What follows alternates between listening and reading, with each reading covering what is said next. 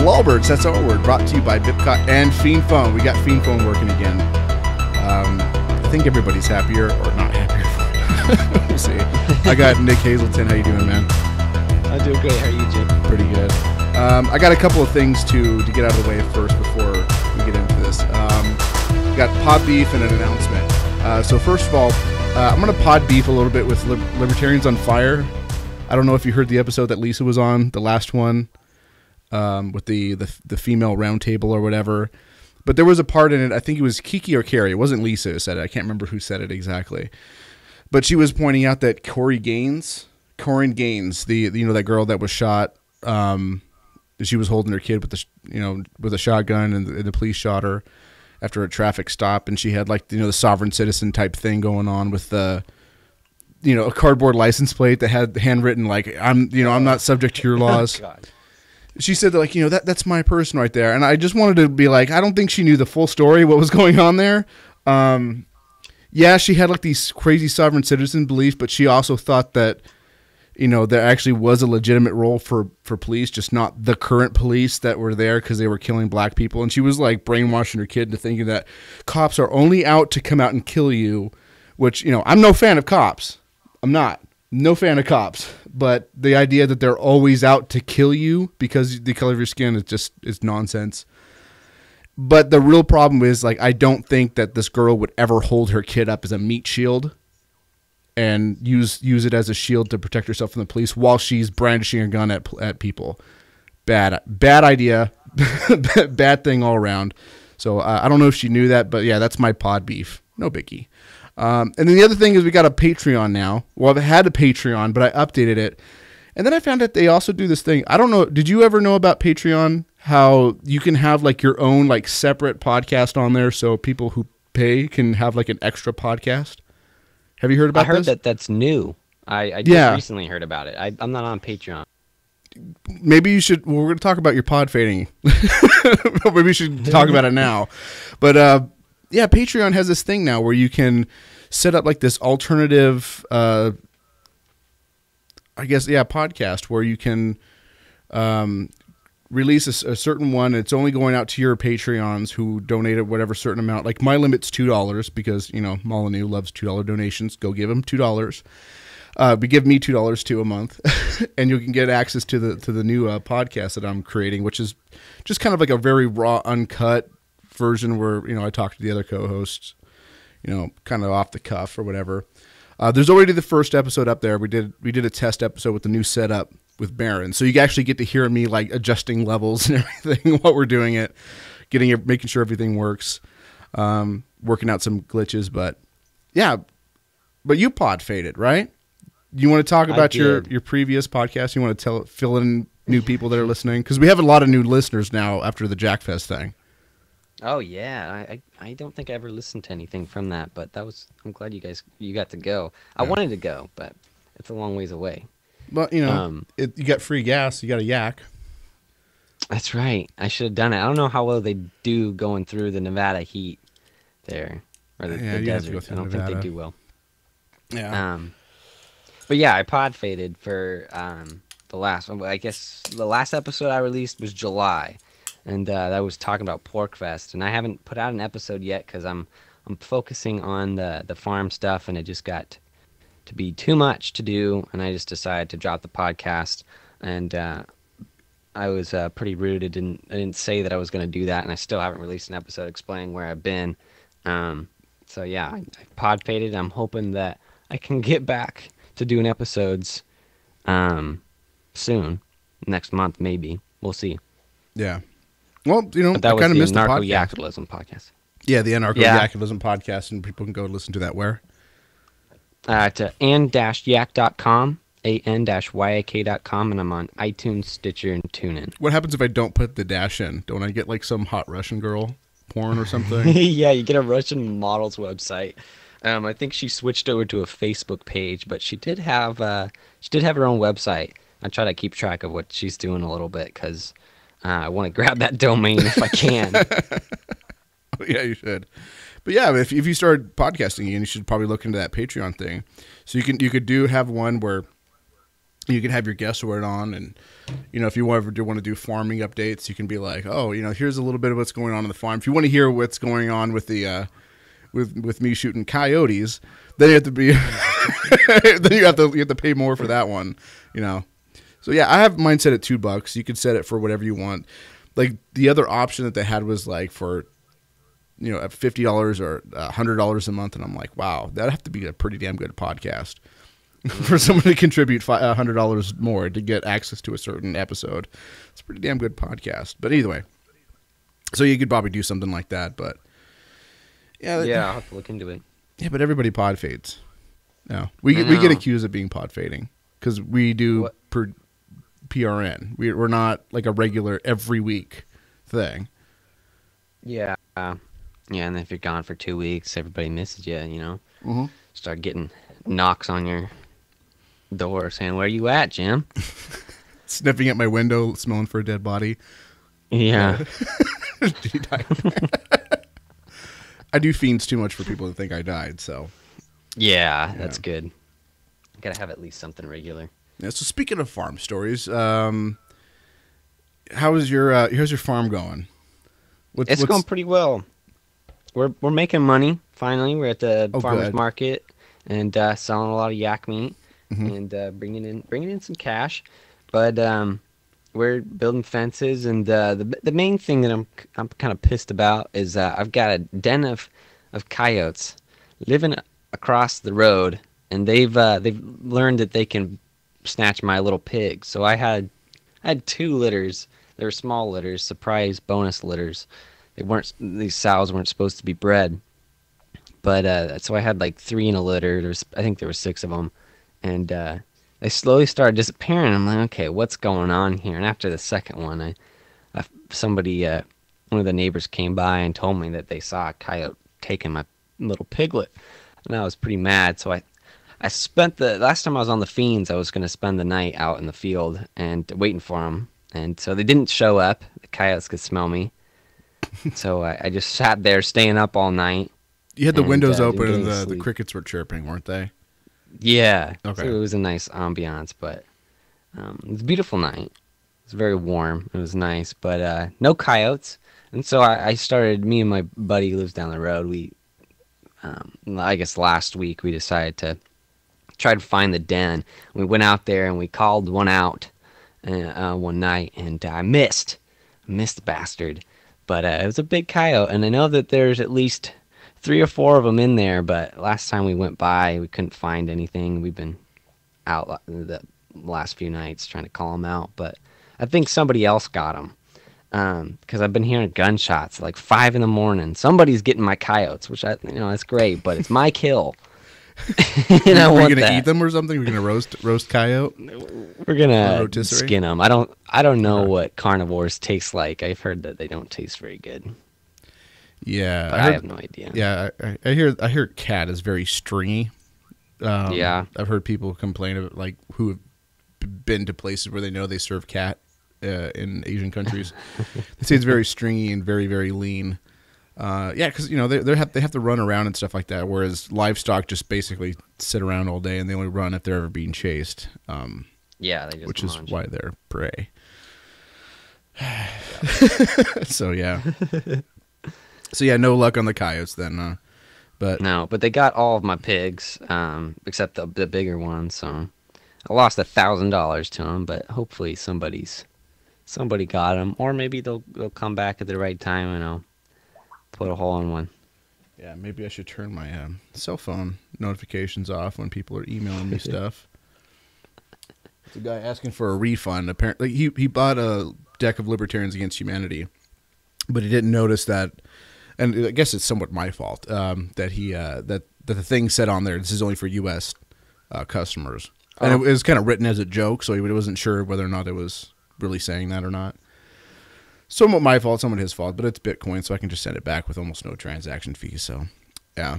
Okay. Speaking of which I probably didn't put in my notes anyway, you wanted to ask about Monero, right? Yeah, I don't know what this thing is. I've heard Michael talk about it because I was a little bit into the Bitcoin thing, so I know that it's somehow related. Right. But I barely understand Bitcoin. So I know that there are other cryptocurrencies, but I guess Monero is becoming popular. It seems like it's the kind of runner up to Bitcoin. That's kind of the impression I'm getting, but I don't know how big it is at all. So what's the deal? What is this? Okay, so you kind of know how Bitcoin works, how the blockchain works, how mining works. Yeah, sort of. Just enough so you understand it a little bit, because I wouldn't be able to, to relay the white paper in full detail and tell you how the code works. I'm not that into it. So yeah, basically, like, you have decentralized people working together and creating a blockchain to make sure that these things don't create double transactions. And how they do it is with this public ledger, so everybody sees where all the money is coming and going, what accounts have what balances, and everything's basically on this large public ledger that contains all the transactions ever made and all the balances of every account. Now, the problem with that is if you're on the dark net, buying things you probably aren't legally allowed to have, which is absolutely terrible for you to do. Don't do these things. It's illegal, and that means it's wrong, right? Exactly. You studied philosophy. That's how ethics works. That's if how it's it against works. the law, then it's bad. Yep. Axiomatically. But so if you're doing stuff like that, and what they can do is they can say, okay, sure, you're using these accounts that are just long strings of numbers, but if I can pin that account to you, if you have a website where you say, hey, I take donations, and then they can see money transferring to Darknet, they know other accounts that are doing the same thing, then they're going to be, okay, so now we know that this person just bought whatever on the Darknet, which is terrible, and you should go to jail. Because they're bad people, clearly. Drug people, bad people, horrible. Yes, drug people are bad people. No exceptions. So that's the problem with it. Now, there's ways you can do it. You can use like Bitfoggers, which sends it out to a bunch of different accounts, and it bounces around with other people doing the same thing. And then it goes out some other output, and you don't know whatever. Where, it would take forever for you to track it down. You could theoretically do it, but, you could not ever attach that account to a name, whatever. But there's still like some privacy issues involved with it. Well, Monero is it uses a code called CryptoNote, and CryptoNote is like this new idea. It was based on another one that I think ended up getting hacked, and it was a really bad implementation called Bitcoin, and it's kind of not even supported anymore. And Bitcoin was based on CryptoNote. But the other one that was really popular was Monero, and that was based on CryptoNote. The original guy who was creating it, I forget the name of him, ended up leaving because he wanted to do something that the rest of the community didn't want to do. And so they basically forked the project away from him, which is kind of neat that you can do something like that with kind of open source projects. You'd be like, well, if you don't want to do what we want to do, we'll just take your code and fork it and do our own thing. And the community voted with their usage, and that's what they're using now. So how it works is instead of having a public ledger where you can see, it's all kind of hidden behind, cryptography and these hashes. But if you see it, what you see is you see a hash and then the amounts going, are coming and going, but you don't see if they're coming and going and where they're coming and going to. So if I send you, like if I have $100 in my account and I send you 5, it's going to take 20 out of there, send 20 out into this thing, depending on what your mix-in count is. And it's going to bounce off a bunch of different accounts, and then give you back what extra that you sent out, and give the $5 to you. So what they see is, okay, so 20, 15, 18, 29, all these numbers, but they don't know if they're coming or going, and where they're coming and going to. They just see the amount values. So you don't know where the money's coming from, where the money's going, or how much was sent at all. So it's a really kind of neat system how it works. And the only way you can see it is if you have like their public key or their viewing key, because there's 3 keys involved. With Bitcoin, there's just 2. You have the public and the private. Whereas Monero, you have public, private, and then you also have a viewing key where you can see what transactions took place. But again, you can only see how much was sent to an address. You don't see where it's coming from, because you need that private key to see where that's coming from. So it's like really good. And they just issued an update, and the update's really interesting because they kind of shrunk the size of the blockchain, so it downloads quicker and performance is a lot better too. But it's still a command based or command line based thing. So they don't have a GUI wallet yet. The reason why they don't is because when they started working on it, Monero got hacked, so they had to work more on security, which it looks like they fixed. But they did fix it.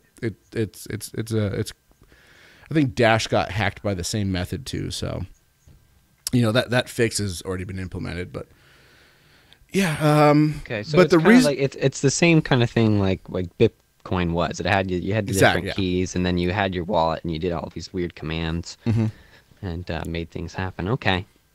Yeah, but cool. BipCoin had a GUI wallet, which Monero doesn't. Okay. Yeah, but it's kind of based on that same kind of Qt code that you see the original Bitcoin wallets used to have. All right. Yeah, anyways.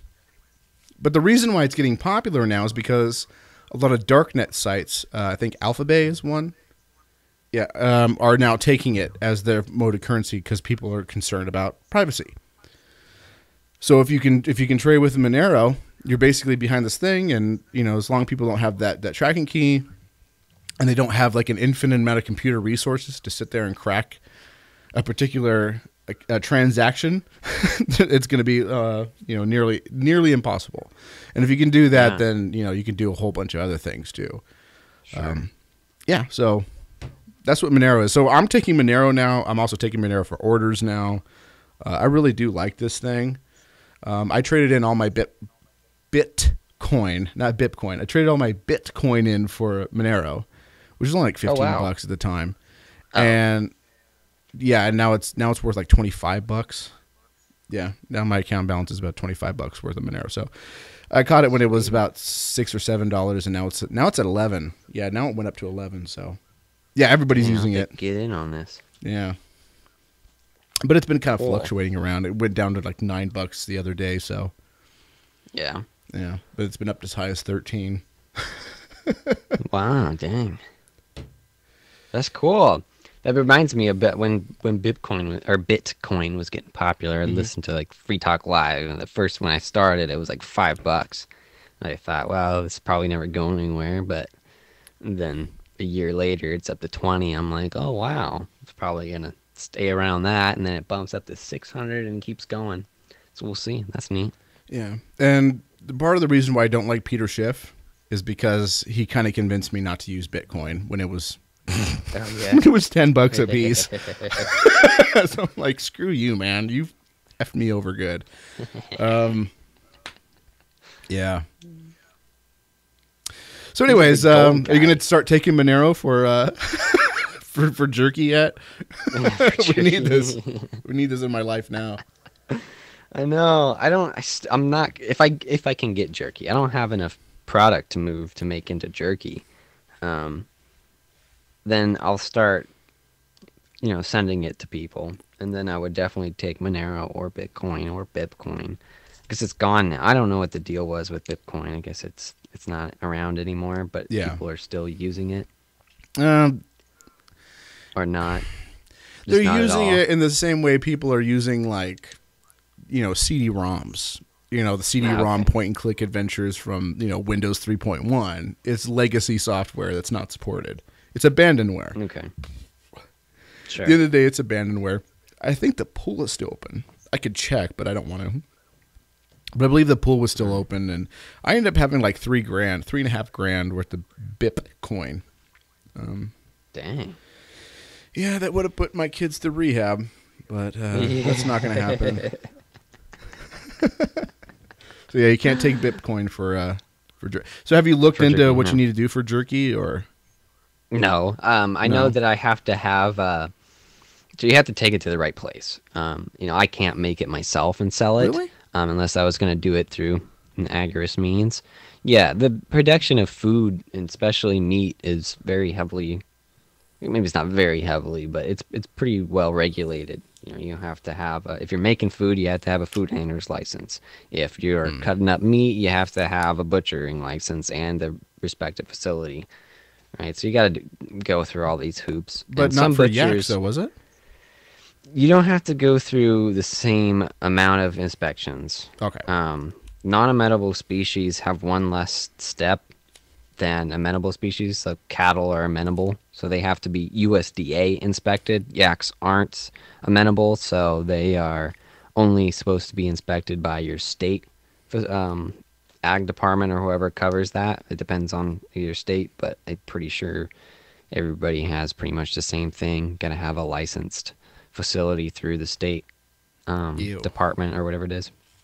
Yeah, it's pretty gross. So that's the deal. And then, so it shouldn't be that hard. The only thing is that, you know, it costs more for the butcher to do it. You know, it's a specialty, value added sort of thing. And I don't know of any butchers, who offer that up front. You know, everybody will say, oh, well, here are your cut lists, and this is what you can do. We have these various cured meats you can do, and they don't usually give you the options. So I haven't really looked into it. I'll have to ask a butcher. I know that the guy I work with Yaks, he owns like half the herd here. I can't remember what he said about jerky. I think he doesn't really like to do it just because it costs more to do. But then again, you know, it's $40 a pound to get a package of jerky. Wow. So it's pretty expensive. So I think that's what makes up for it. So I don't remember. I'll have to look into it when I butcher the next yak, which will be next year. Yeah, because that's really bad. If it's really that much for jerky. But jerky is kind of expensive, though.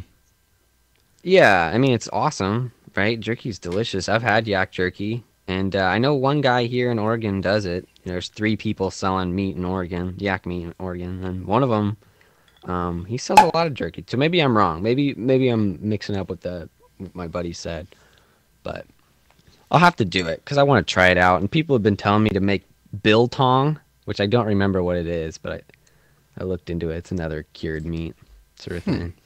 Biltong? Yeah, biltong. Biltong.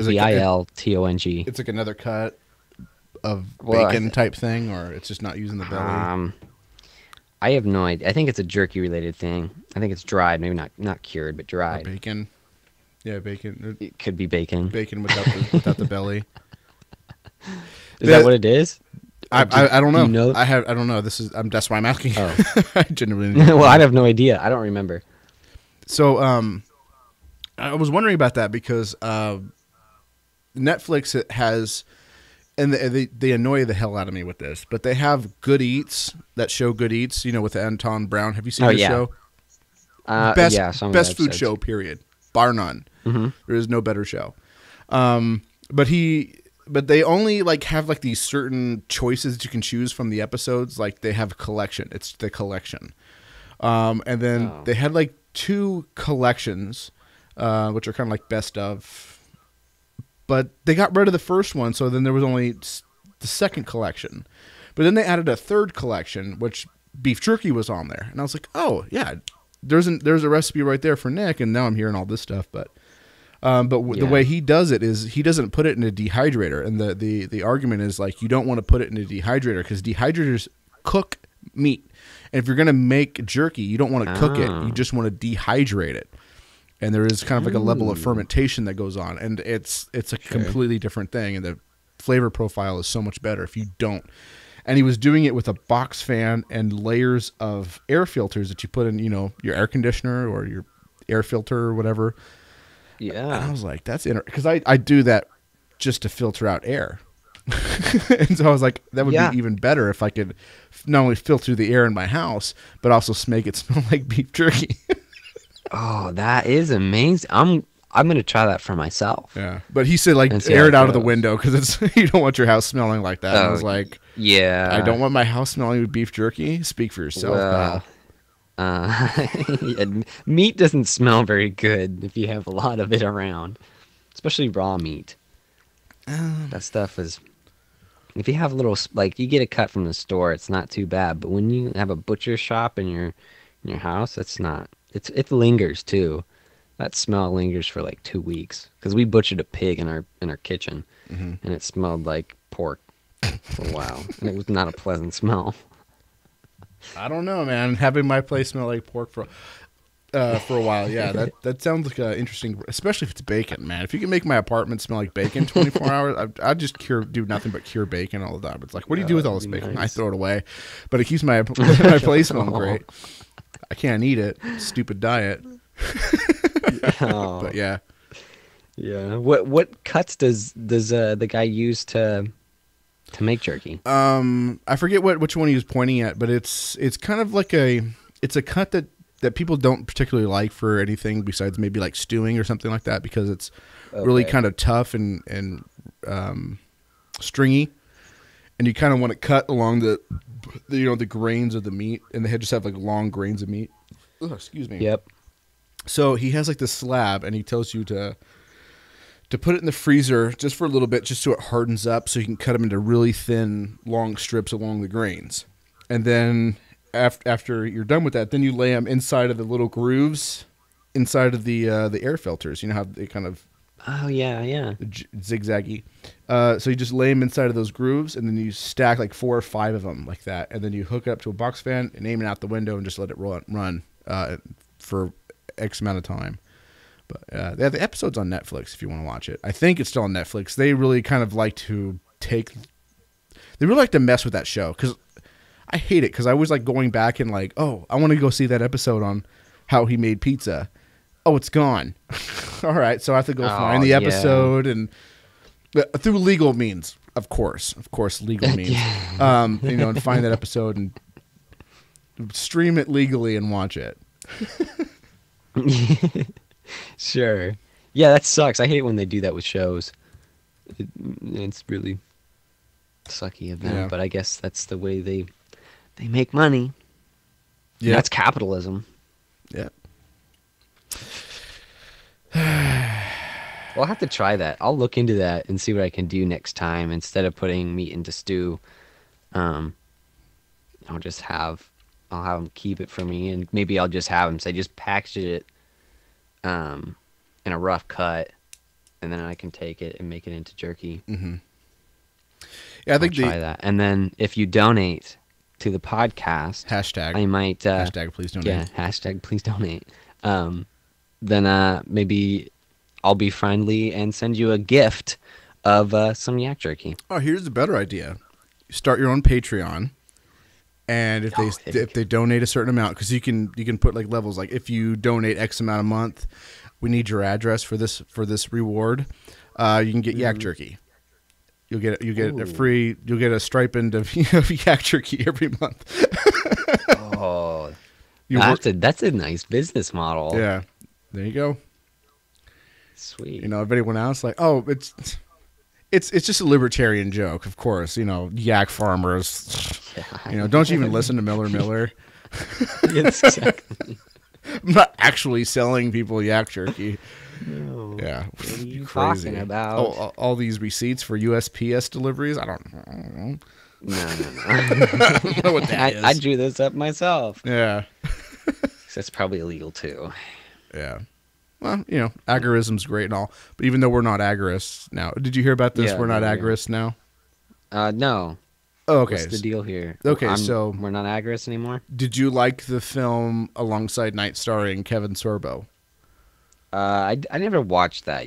I thought about watching when you guys were talking about it, but I decided to not. You decided to not. So you're already judging the film and not liking it, right?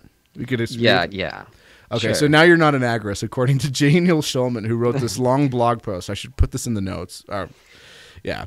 I'm actually making notes today, so I can actually link the stuff that I'm talking about. I'm being a good boy, I swear. But he wrote this blog post, and the gist of the article is that if you can't be a Christian if you don't like the Bible, you can't be a Muslim if you don't like the Quran, you can't be an objectivist if you don't like Alongside Night, if you don't like Atlas Shrugged.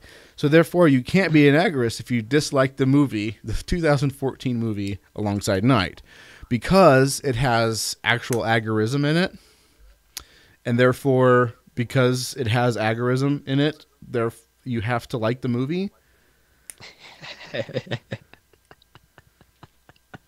I mean, I like video games, but Pixels was a terrible movie. Does that mean I don't like video games? or retro video games rather. That's what I really like. Sure. The logic. You like philosophy. Perhaps you can enlighten me about what this means. I don't understand. Help me understand. This is basic epistemology, Jim. It's an axiom in and of itself.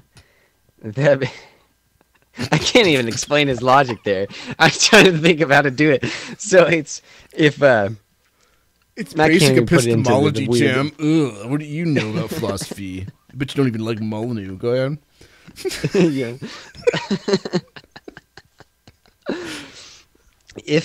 If A, I can't explain it. I gotta if A is involved with B, and if you like A, therefore you must like B. And A is agorism, and A is alongside night. You can't deny it. It's science fact. That's right.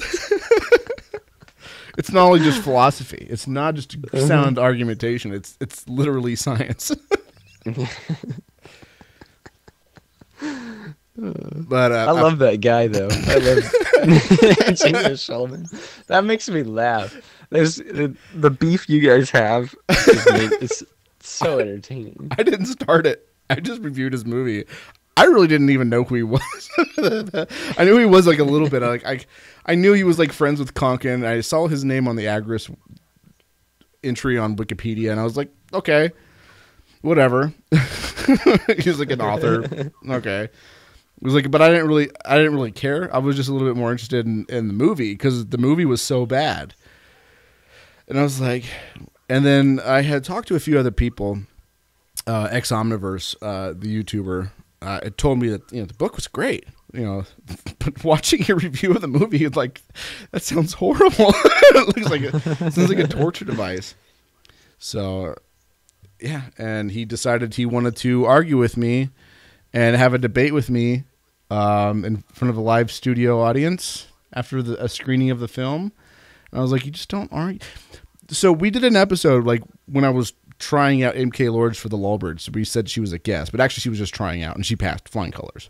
But the reason why we were arguing about Hateful Eight was, one, she was wrong, but two, we wanted to actually show what would happen if you actually debated a subjective opinion about a movie or about any kind of entertainment medium. And the result is it's just funny because there's no real way to say like, oh, that person is right because they gave sound argumentation about why their subjective feelings are more right than someone else's. It doesn't make any sense. Yeah. That was the point of it. Yeah, you can't say this is good, this is bad, right? Mm-hmm. There's no objective standard for aesthetics. Well, except for you can say this had poor cinematography, and you can point out this and this is why. But what if you like bad cinematography? Yeah. Right. B movies are great. I've went back and watched Alongside Night, and I was entertained by it, specifically because it was a crappy movie. Sure. Which, by the way, I will say there is one movie that is objectively great, and that is Freddy Got Fingered, 2000, starring Tom Green.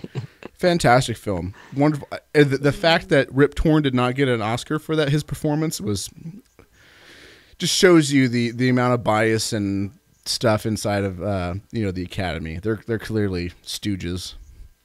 Yes. Yeah. Paid off by the Jews that run Hollywood. I did not say that. I shouldn't have said it either. Damn yak farmers and their Jew conspiracies. Anyways, so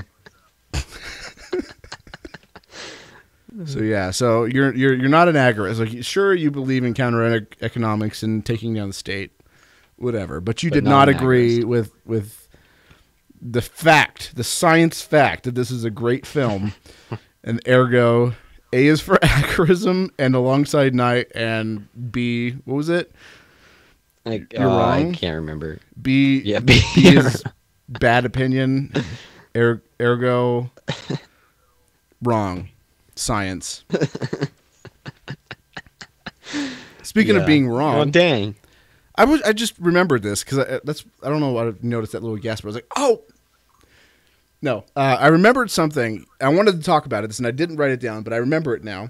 You did an episode, it was a Disassociation Nation with Paul Gordon, right? Oh, yeah. So you want to recap on that and say what Sure. that was all about? Yeah, that was a fun conversation. I'm disappointed it didn't stir up as much controversy as I hoped. But it's a small libertarian show. Anyway, so I caught on there and was that a diss? What did I say? You pod beef? You sorry, pod Paul. beefing on my pod beef? You heard it here, folks. Association Nation. Paul Gordon. And I love those shows. Both Ball and Niz. It's small time. Yeah. You ain't got enough time for that. Just kidding. He's probably got more listeners than I do. So I shouldn't say anything. But I can't remember what stirred it up, but Paul wanted to get me on because I probably said, it was a thread in the School Sucks podcast. I brought up something about left libertarianism and thick libertarianism, and I was kind of having this debate on what defines thick libertarianism versus thin. And thin is supposed to be only NAP, and then thick is thrown in feminism and whatever this is. I don't fully understand it. I'm totally giving out straw men, but yeah, a little bit. So I brought that up, and Paul invited me on to talk about voting and the non-aggression principle and thick libertarianism, and what all that kind of meant in my mind, and what my arguments were for saying that libertarianism shouldn't, at least in my opinion, isn't just about the non-aggression principle. So we brought that up, and that's what we talked about, and so Paul kind of agrees with me there. His co-host Niz doesn't. He's still what I would call a non-aggression purist. It seems sort of. I think that when I use that term, what I mean is these people who usually anarcho-capitalists who are very strict with the non-aggression principle. That's pretty much the only guideline in ethics. And what you find is most people, including who I call purists, aren't very pure. Right? There are some gray areas in the NAP. Like child raising, that people are going to say, yes, of course, you're going to act without the consent of the child, right, to save its life, right? So most people are going to acknowledge that. So you're not going to find many people. But at the same time, you see a lot of people who say, well, if you violate the non-aggression principle, we're done with you. And while I respect that, right, there's a reason behind that. Aggressive people are not people you really want to be allied with or friends with or whatever, but at the same time, I think that there are valuable things to get done with certain movements, like ones being on the left, ones that we could ally with as libertarians to move towards a freer society. So that was kind of my argument, and I was basing it really off of philosophy of why do we need to follow the libertarian, or why do we have to follow the non-aggression principle? What does it have to do with libertarianism? Yeah, I think there's some truth that it's linked, but I wouldn't say that it is a strict adherence to it. Yeah, sure. I don't know if it's not really my arguments. There's other people that have been making these arguments. I'm just kind of like interpreting them, mostly from David Friedman, who wrote. Have you read The Machinery of Freedom? No.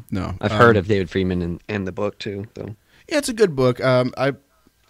I've been kind of asking people to read that instead of the other book that I used to tell people to read all the time, which was Rothbard's For New Liberty. And the reason why is because it follows a little bit more my kind of thinking, and mostly because there's actually a paragraph in there, because it's a full detail of what anarcho-capitalism is. He wrote it about the same time For New Liberty, and Rothbard was coming up with these ideas for anarcho-capitalism, but they did it independently from each other. They both was unaware of their works, respectively, and they both conceived of anarcho-capitalism together, but separate. So they definitely have different aspects. Friedman is a Chicago schooler, where Rothbard is straight line, non-aggression principle, first principles, Austrian economics on top of that. So there's like a little bit of a different kind of path, but that they got to the same place. So there's a chapter in there called Problems, and that whole entire chapter is about the problems of trying to narrow libertarianism down into one axiomatic philosophy, specifically the non-aggression principle. And he says, like, and he kind of poses a couple of problems. It's like, would you say that it's okay for me to take a gun, a revolver with 6 chambers, put a bullet in one, spin the chamber, pull the pin back, and fire it against your head? And the answer is no, because you're putting someone at risk. It's like, okay, so if putting someone at risk of danger is a violation of the non-aggression principle, then what about 1 in 6? Well, what about 1 in 12? What about 1 in 30? What about 1 in 100? Mm-hmm. What if we had a theoretical gun with 1 million chambers and there's 1 bullet in there, and you pull the trigger, spin it randomly, pull the trigger against someone's head? No. All right, so there can't be like this fuzzy area because you actually are putting someone at risk. What about driving a car? Everybody drives a car. The risks are so much better than 1 in a million that you could kill someone or hurt someone in a car, right? So then you would have to assume that driving, just the simple act of driving a car where there's other people on the road or other people around the road, that you're putting someone at risk or putting someone else's property at risk, that you would not be able to drive a car because it's a violation of the non-aggression principle. Same thing with shining a light. If I had a death laser and I was shining it at your house and it caught your house on fire, that'd be aggression, right? What if it was half as strong? What if it was just, a single photon of light? You can't, if you're still sending things onto someone else's property that they did not agree to beforehand. So that's where I have a disagreement with. It's like, I think the non-aggression principle is important, but you have to say there has to be some consequence, some damage that's that's demonstrable before you can say, okay, now that's a violation. And that's where I think the complete hardline libertarianism with the non-aggression principle fails, because it means that you can't smoke on your own property because particles can drift onto someone else's property. You can't have lights on in your house because those light photons will go into other people's property. You can't drive a car, which is why I have that card in my Libertarians Against Humanity that say, what is it? The only valid axiomatic philosophy that prohibits you from driving a car or something like that. Yeah. That's where it came from. Yeah. Okay. So yeah, that makes a lot of sense to me, and that's something that, I don't make that argument. My argument's a little bit different, but I like that. Right. That's kind of one of my issues too. Is trying to figure out all these weird little details, right? And this is where we get how many libertarians can dance on the head of a needle, right? 18. It's kind of ridiculous. I've done tests. It's okay. average 18. It's rough. It's a rough time, but sure, we could do it. And it's a really big needle. Go ahead. Yeah, absolutely. So, so what my argument is if you look at the definition of what libertarian means, if you break it down, it means one who believes in liberty, the philosophy of liberty, or at least, I guess maybe not the philosophy of liberty. I don't know what that means. It's a vague term. But somebody who promotes liberty. And if you look at liberty, the definition of liberty is freedom from external controls. So that's what you're pushing for. If you call yourself a libertarian, right, you're trying to free yourself or others from external controls. And that doesn't mean non-aggression principle. Non-aggression principle is what anarcho-capitalists decided we were going to call ourselves libertarians, or, we call ourselves libertarians. We're also anarcho-capitalists. Therefore, we like the non-aggression principle. This is how we're defining libertarianism. But the term libertarianism and the philosophy is much older than Murray Rothbard and the Libertarian Party, right? This is a term that was coined by socialists. This is ANCOMs, ANSOCs. I've heard people argue against that. Really? That it actually predates them. Ooh. What, like from classical liberals or something?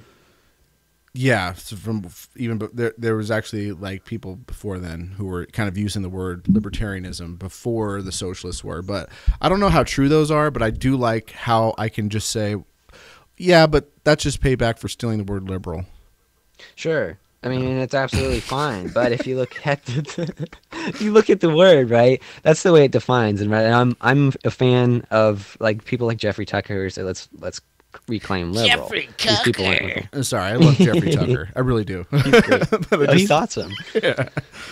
Yeah, but that's one of I the like things, making fun right? of the So alt-right. That's why I did it. It's Yeah. making fun of them. It's not making fun of Tucker. Go ahead. I love Tucker. Tucker, if you want to be on, call me. Yeah. You should get Tucker on the show. But, well, It's probably not going to happen. but he's great. Yeah. We can find a way. He's like, Anyway. I think he's a little too edgy. And not only that, but his impersonation of me is just rather offensive. How could you say that I would actually like Burger King? That's offensive. Go ahead.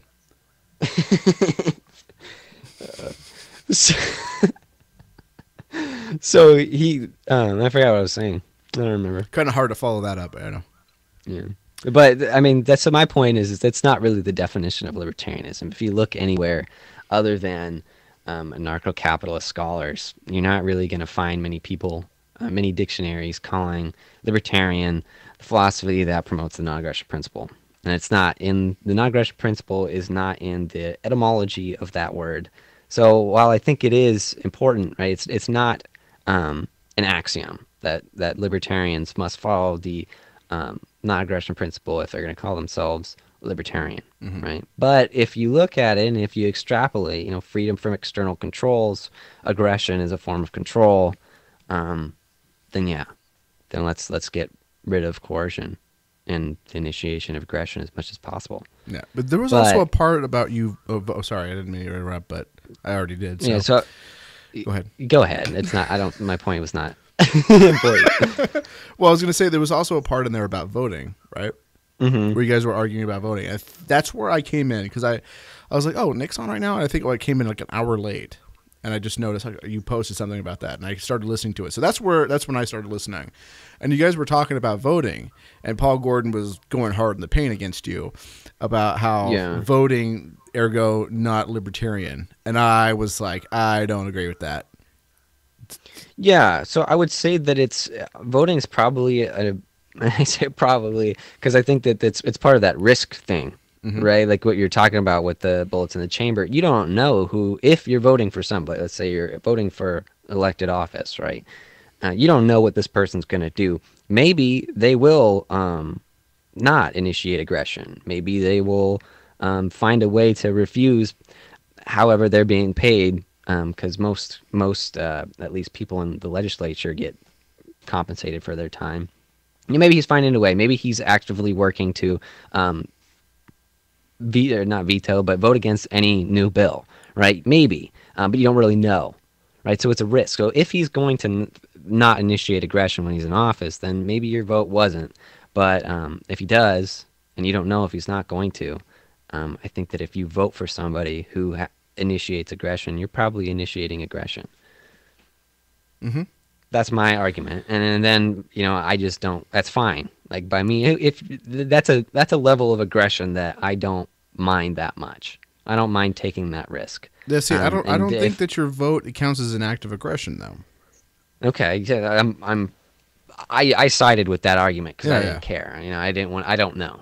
I honestly don't know. So I'm willing to hear what you have to say. Well, okay, so let's say that I vote for Hillary Clinton. I'm not going to, but let's say that theoretically I vote for Hillary Clinton because in this scenario, I think that that her wanting to help the poor is a good thing, and all these programs she wants to do, and she wants to expand Obamacare to make it cheaper and blah, blah, blah. And I really believe all of these things, that she's going to do all these things. And, like non-aggression principle, yeah, a bunch of crank libertarians believe in that. Whatever. I'm just all about this, like I'm just all about like what really matters. Those libertarians don't matter anyway. And I get it. And the inevitability is that she's not going to do any of those things. That's what the inevitability is. She's going to say that I'm not hawkish. I don't think we should go and bomb all these countries. But her history, she was for the Iraq War. She was for the Libyan, or she did it. That blood is actually on her hands. Same with Syria, all these other conflicts, whatever. She has blood on her hands for doing that stuff. So when she sits there and says, like, I'm not going to go to war with all these other people, for a fact that she's lying. So if she's lying about that, and she's lied about other things before, she's lied about stuff that she said she was going to do while she was in the Senate. Her husband lied about things that he was going to do while he was president. She lied about things she was going to do while she was being the Secretary of Defense, on and on and on and on. And Obama did the same thing, and he's endorsing her. What makes you honestly believe that she's going to do any of the other things? She could just get into office tomorrow and just say, like, I don't want to do anything. I just want to collect a paycheck. I'm not going to veto or I'm not going to veto, and I'm not going to sign in any laws. I'm just going to let them rest on my desk until they rot, and I'm not going to do anything. I'm just going to sit back and smoke weed with Gary Johnson. She could theoretically do that, and she probably might get impeached for whatever reason, but she could do that. So there's no way for me saying that. And then the other thing is that by me saying you have the authority to sit in that position does not mean that I'm one, consenting, which I'll get into in a second, or two, that I am giving her the right to do that. Because again, if I don't know what she's going to do, I can't really endorse anything that she does do while she's in office, because I don't know. You can't endorse something that you don't know what's going to happen. I could say, like, I endorse this policy that she does, but there's no guarantee that she's going to do it. Now, as far as consent goes, Lysander Spooner had already addressed this issue in the 1800s, right? He wrote a book, I think it's called, what is it, the something Constitution, or No Treason. But he has a thing in there about the Constitution of No Authority. And he goes into like detail, like why you can't say that voting for the lesser of two evils or three evils or whatever evils were out at the time, because they had more choices back then.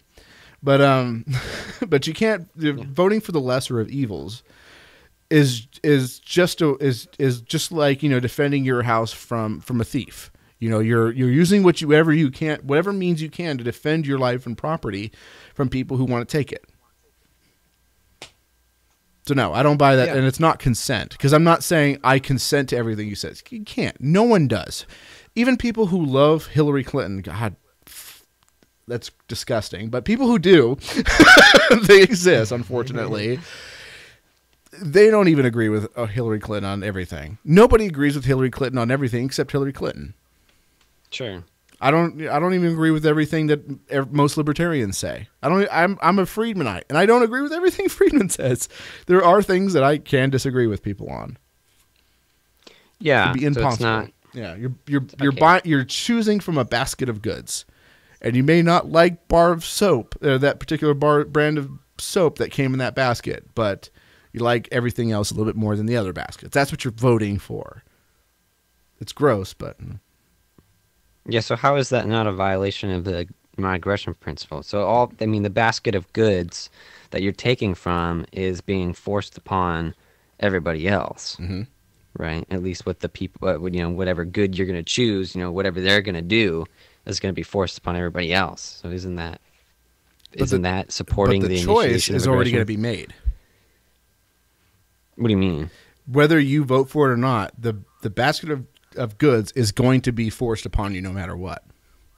Okay, yeah. So so the aggression has already been initiated. Yeah, is what you're saying. The state already exists. The second government already exists. So even if you get rid of the politicians and stuff like that, there's still layers of bureaucrats, unelected bureaucrats who makes rules and regulations for people every day that you have absolutely no say in. Even if Gary Johnson didn't get the nomination and it was Will Cooley for vice president and who was the Darryl Perry. If they got the nomination and they won the president and they shut everything they could down, they still have these layers of bureaucracies they can't do anything about. Yeah. Nothing about. So in either way, if nobody showed up to vote tomorrow, or whatever the election is tomorrow. So let's say that tomorrow no one in Vegas voted for mayor. Do you know what would happen? The mayor would sit another term, because we know this because it's happened. Like where there have been instances where no one showed up to vote, including the people running for office didn't show up to vote. They just didn't bother, and all they did was they just set another term. That was it. The incumbents got to keep their seats. Yeah. So that's one of my things I got beef with people who say, no, don't vote, don't consent. If nobody show up to vote, nobody get elected. It's like, no, that's not going to happen. And even if you could get everybody not to vote, there's still going to be a few. Like a majority of Americans are supposed, I think, if I remember my statistics, don't vote. They're not registered to vote. So I don't think they care if people don't vote. No. I think they do care a little bit. What they do vote. What they see it as is they see it an endorsement of the outcome. Mm-hmm. That's what they see it as. And that's what they see when no one shows up to vote on top of that, is that they say, like, well, apparently they don't mind everything that we're doing, so we're just going to keep doing it. Because they didn't bother to vote me out. That's their line of reasoning. And that's their official stance when they come out in the election and no one shows up to vote, or when they realize that, 60, 70, 80% of the population doesn't vote. They must like what we're doing. Carry on. Business as usual. Voting is not going to change anything. I will agree with them on that. Sure. But not voting isn't going to change anything either. So, if you got the free time to go down there and, vote for Mickey Mouse or Vermin Supreme, just to kind of upset the apple cart, do it. If you got one of those crazy people who's running for office, which I'm going to be doing soon, who's going to dress like a gangster and just say that he's going to do everything, do nothing in office except say no and vote no, just to be a jerk, then do it. Vote for that guy. Vote for your Bourbon Supreme in your area. There's always someone running like that. There's always some lunatic. There's always some the rent's too damn high guy. There always is. Yeah. And if you don't, whatever, don't. Do whatever you want. Yeah. Because telling people what to do is so libertarian. Go ahead. Yeah, that's right. No, I'm agreeing. Yeah. I support that. All right. Was there anything so that else? was basically. I don't know. I don't think we have any. Oh, I don't remember. I have nothing else to say to you, Jim. Nothing. Yeah. So you covered the coyotes. We got the farming stories. We got the Monero. We got the pod fading. Got the beef jerky. Agorism. Paul Gordon. NAP. Oh, voting. Get the Patreon. Yes, go subscribe, and you can hear extra stuff, extra episodes. And if you want to do one, if you remember something you didn't want to talk, or that you forgot to talk about and you did want to talk about, let me know. Okay. We'll record something. All right. But anything else? Do you want to plug your website, even though you're still pod faded? Oh yeah. I'm hoping to start back up. I have episodes recorded that I need to edit and upload. Do it. Or do it raw. I've got other stuff. No, I won't do stuff raw. It has to have my intro and outro and no swear words. I have to go through everything. Okay. And bleep it. Most of the shows I don't think have any swearing. But I'm hoping to get back on it because I'm trying not to focus on podcasting at all. I'm trying to keep it out of my head so that I can focus on making money and farming. But I'm hoping to get back into it when it starts raining because I won't have anything all of my projects that I have to do outside. I won't be able to do because it'll just suck being out there. So we can expect stuff will just slow down after market. Yeah, when it starts raining here, and we had a few days of rain, but it wasn't enough. But in October we'll get the rain, and I'll be forced to stay inside. I won't have anything to do except edit. So that's when it'll happen. Okay. But if you'd like to find my archive of shows on the Anarcho-Yakitalism podcast, you can go to an-yak.com, and-yak.com. And if you look up Nick Hazelton, I am the most famous Nick Hazelton on the internet, and my website will be there. Yeah, I'm actually coming up to being the most popular Jim Jesus, most famous Jim Jesus. I'm working on it. There's one more, right? There's that rapper. It was the Slim first Jesus. episode. Yeah. No, is he still around? No, not Slim Jim Jesus. No. I don't think he's really a thing anymore. I haven't heard about him in a while. I hope not. No, the original Jim Jesus was Telephone Jim Jesus. I don't know if he's. I don't think he's a rapper. I think he's like he produces. I think he produces beats and stuff. I never really. There's a lot of anti-con stuff I like, but I never really got into that. And it's not because I don't like it. It's just because there's just so much good stuff. It's kind of hard to hit everything, which is why I always tell people why don't you listen to Ernie Hancock? It's there's so much other stuff. I've never got around to listening to it. I have. Yeah. Which, by the way, yeah. I want to record a parody thing on him, which is going to be funny. I think he'll think it's funny. Yeah. I met him at PorkFest. That guy is great. Oh yeah. He's I awesome. don't listen to the show. I've heard a few shows with him, but I mean he's awesome. Yeah, we were hanging out at Jackfest. He was on the show. Sweet. Glad to Really? listen to the show. I saw that. No, I didn't we listen only to do a it. podcast together. It's not like you have to listen to it or anything. Yeah. I've listened to like 5 episodes of the Lulberts. Well, you got plenty to listen to. I think there are while you're 11 working. last time I checked. 11. To be How honest, I many don't do know we what have? episode we're on. I think we're on 24. Oh, yeah. I'm gonna start listening. I got pounds. Lulbert's so great, even the Lulberts listen to it occasionally. Depends on the day. If it's raining. All right, man. I'll talk to you later.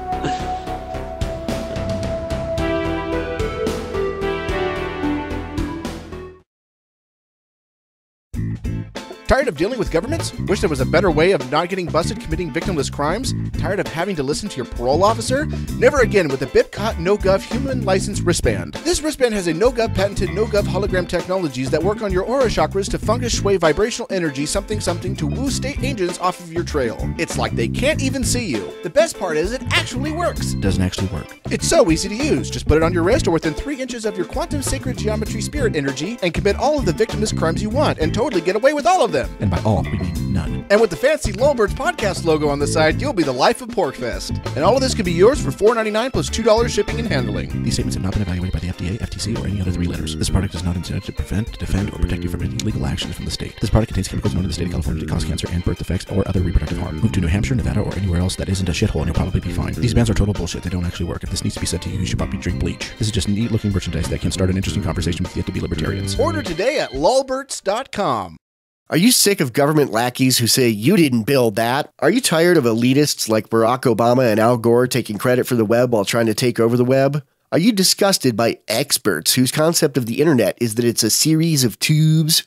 Take back the free market of computing by encouraging software developers to adopt the BipCot NoGov license. The BipCot NoGov license allows any use or modification except by governments. Go to bipcot.org. That's Bravo, India, Papa, Charlie, Oscar, Tango.org.